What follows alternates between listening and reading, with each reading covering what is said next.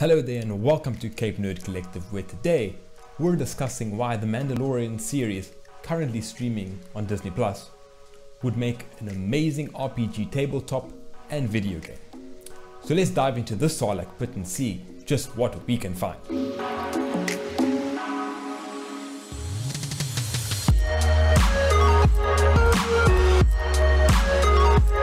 To begin, we look at the definitions. So an RPG means role-playing game. So these are games that meet a certain criteria. Think Dungeons & Dragons. The player is free to choose how they approach the story, how they approach combat, and how they can build their character, and how that character will react and synergize with all other members in their party. This is of course assuming there will be a party. So there's rich storylines with really in-depth combat. There's different skills you can modify as you choose. You can explore and you can just tackle the world as you see fit. Then you also have the Mandalorian, which is a space western. Though it has the action and the sci-fi elements that would make it a space opera, like the Star Wars franchise, it still has a lone gunman with really good combat skills, a lot of the exploration and cinematic duels, which ground it more in the western genre. Now there might be a bit of thematic tension between a lone wanderer and a party-based system, and well, that's what makes this video so great. We are currently seeing Din Djarin's playthrough of the Mandalorian game. So let's run with the concept that the Mandalorian is in fact an RPG. I thought to myself not too long ago, yes, the show is great, but what if you yourself could play the game as Din Djarin is playing the game right now and live the experiences and make the choices that he is making? I thought your home base could be the tunnels that the Mandalorians use in the first season. You use the guild to do tutorial missions where you would earn variations of XP, a whole lot of different currencies, and of course, Beskar. Here's where the character classes come into play with an RPG.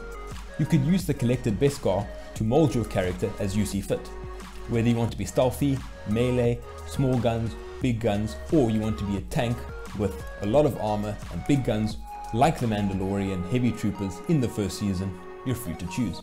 You can even play somewhere in the middle, being a long-range rifleman with whistling birds and a flamethrower like Din Djarin himself. Once you've decided your character class, you're free to continue on with the side missions, eventually advancing to the main missions, where you would decide Baby Yoda's fate for yourself. So this isn't exactly a new discovery. If you search the Mandalorian RPG on the internet, there are loads of articles explaining how you are watching the progression through the game story, rather than being the player yourself. Each weekly episode acts as a quest the player would complete in the RPG, whether it is a side mission or main quest. Din Djarin discovers new locations, upgrades skills, learns about the lore of the galaxy, aids potential allies, and searches for his brethren, which the audience witnesses each week. The current formula looks at Baby Yoda's future as the main quest, while the random chores assigned to Din act as side quests because they could very easily be skipped over in the greater narrative. And that's where we get to one of my criticisms of the show. Now, when I started writing the script, it was about season 2 episode 4. There had been a string of episodes that acted as fillers, where the Baby Yoda saga and finding other Mandalorians was put on pause. Now, just a reminder, Baby Yoda is the name given to the child, the mean green meme machine. It is not, in fact, Yoda as a child, and nor is it Yoda's son. Or is it? I'm going to look at a timeline of season 2, with spoiling as little as possible. Why, you ask? Because my friend Tristan has yet to watch season 2, despite me telling him how great it is. So blame Tristan. Episodes 1 to 4 of season 2 were side quests. Help this NPC, escort this NPC, meet this person who needs something from you so you can unlock their next marker, etc, etc, etc. I, like a few others I saw online, were critical of this. It made me question how long we can continue watching the game stream when we want to see the main quest and the player keeps getting involved in unimportant stuff. I was going to make the title continue on to say how the RPG aspect could be the show's biggest downfall. Then we get to episodes 5 and 6.